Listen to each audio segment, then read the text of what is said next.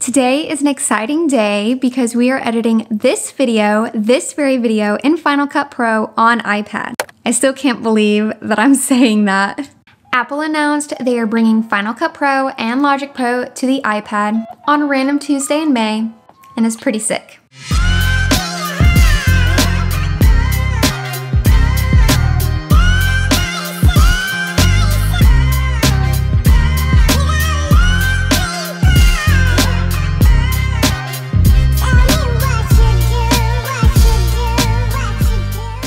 Now, I've tried using other editing programs on the iPad before, and don't get me wrong, there are great ones out there, like LumaFusion and DaVinci Resolve.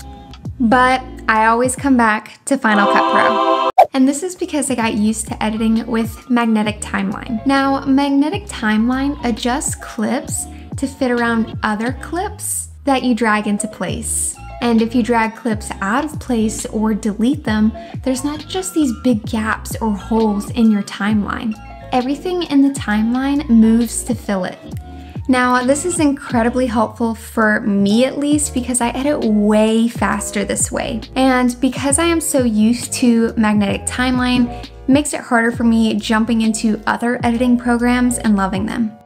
And because I'm attached to Final Cut Pro, married to Final Cut Pro, this means I'm also married to my MacBook and my Mac Studio. And I'm going to be honest with you, I've noticed that I do procrastinate on editing videos because I know that I need to use my computer to do so. I just love doing things on my iPad, and because social media platforms are also pushing out short form content, I just found myself getting burnt out and pushed out of the main scene. And this is why I am so happy that Final Cut Pro is now on iPad.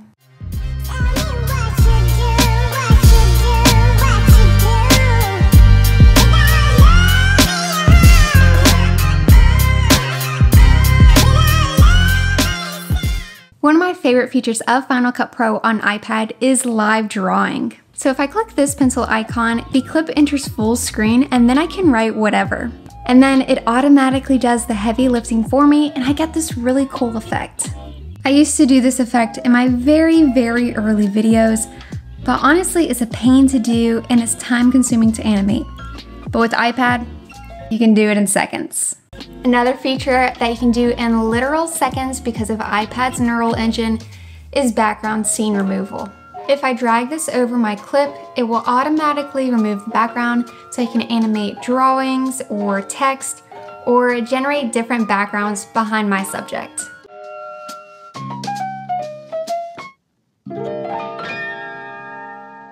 This would have resulted in a lot of keyframing, masking, and a ridiculous amount of time, but the iPad is making it easier than ever to do.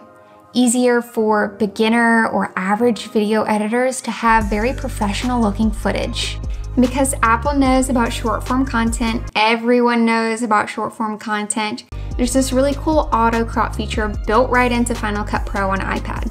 So with machine learning, iPad will intelligently adjust footage for vertical content or other aspect ratios for that matter, so you can share your videos to multiple platforms like TikTok or YouTube Shorts.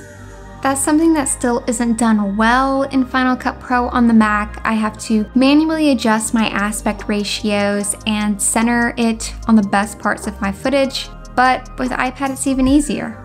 Now I've gotten pretty fast at editing in Final Cut Pro on my Mac. It used to take me hours, but now it only takes me 1 to 2 max, even with lots of footage. So when I first heard that Final Cut Pro was coming to iPad, I did have this kind of faraway concern in the back of my mind. I was wondering if iPad's gonna end up slowing me down. No, because now there's this jog wheel. I can scrub through the entire timeline very quickly or even with specific clips, and I can nudge them too. The jog wheel, in combination with Apple Pencil, allows me to interact and connect with the timeline in a very unique way. Now, there's a whole host of features in Final Cut Pro that you would expect to see in any editing program, things like titles and transitions, effects, and they even brought over multicam editing so you can choose your different camera angles and synchronize everything together.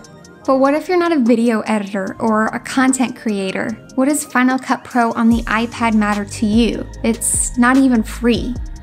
Well, it is for 1 month at least, and then it jumps up to $4.99 a month or $50 a year.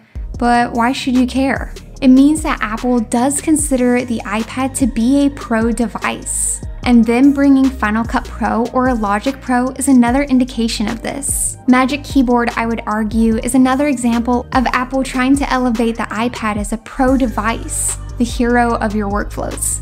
So even if you aren't a video editor or a music producer or do anything that would require the usage of these apps, it's still really exciting because it means that Apple still has big plans for the iPad. And the apps or programs or features that they might add in the future could be beneficial or pro level for your workflows. Final Cut Pro and Logic Pro will be available on iPad starting May 23rd. A fully featured free 1 month trial to start, and then it's $4.99 per month or $50 a year for each. Final Cut Pro is compatible with M1 chip iPad models or later, and Logic Pro will be available on the A12 Bionic chip iPad models or later. Both require at least iPadOS 16.4. So let me know down in the comments if you're trying out either Final Cut Pro or Logic Pro on iPad, and I'm also curious to hear your thoughts on this move from Apple. But until then, I will see you in the next one. Bye!